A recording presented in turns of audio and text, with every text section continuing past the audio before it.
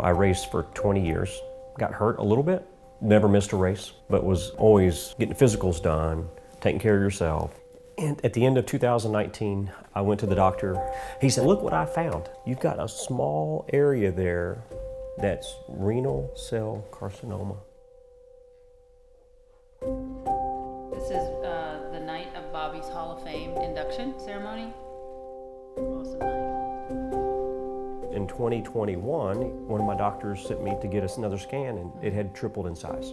At that point in time, it was like, okay, lump in the throat, because you know it's there, but it's not hurting me at this point in time, but we got to do something about it. You know, Bobby came to us initially through a phone call, and it was because of our expertise with dealing with kidney tumors or growths on the kidney in a multidisciplinary fashion. And of course, given that he's young and healthy and has hopefully a long life expectancy, figuring out what to do with this mass is very, very important. Once a kidney mass is detected, we first evaluate a combination of both tumor-related factors, so what is the size of the tumor, where's the location of the tumor, as well as patient-related factors such as past medical history and other comorbid issues that may come into play.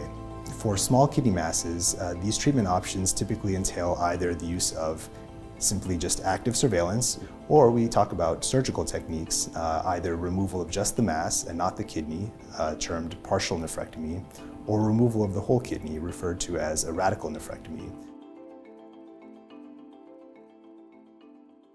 We were in the pre-op area, and you know, everyone's in there and getting Bobby ready, and I'm in there with him, and we're talking about anything else at that time. And Dr. Allaf walks in with a big smile on his face and says, this is going to be a great day. Yeah. This is the day we get this behind you. Yeah. And I think you could feel the tension in the room just gone. He made it so easy for us to understand it, and we believed in him, and we knew what he said was going to take place. So I had no second thoughts, none at all. Bobby chose robotic-assisted partial nephrectomy, which is taking the tumor out, saving the majority of the kidney, and doing it with new robotic technology that's minimally invasive, so avoiding big incisions. And usually a procedure like that is associated with maybe an hour and a half of surgery, one night in the hospital, and a recovery of, a couple of weeks or so. And luckily, we had caught it in time, and he came to us and did exceedingly well.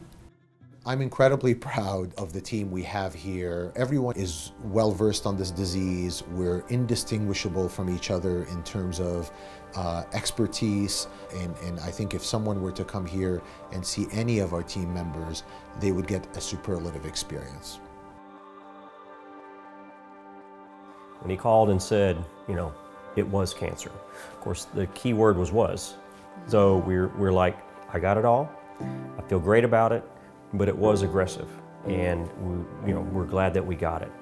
Meeting Bobby was a big treat. He's a big personality, someone who I'd label as a cool cat, had a great attitude, which is probably the secret to success in car racing. And I learned a lot from his amazing attitude about how a champion handles adversity, and Bobby was a big lesson for me, just positive vibes all around. Getting back to normal life for Bobby and for us means he'll race 20 or more times in a race car this year. So being 6 months out from the procedure and being back in a race car, almost like nothing ever happened, is pretty remarkable. We could have gotten back in the race car in 3 months, to be honest, because in about 2.5 months we were on the ski slopes. So it was a... Who won? That's another story. We're not competitive at all.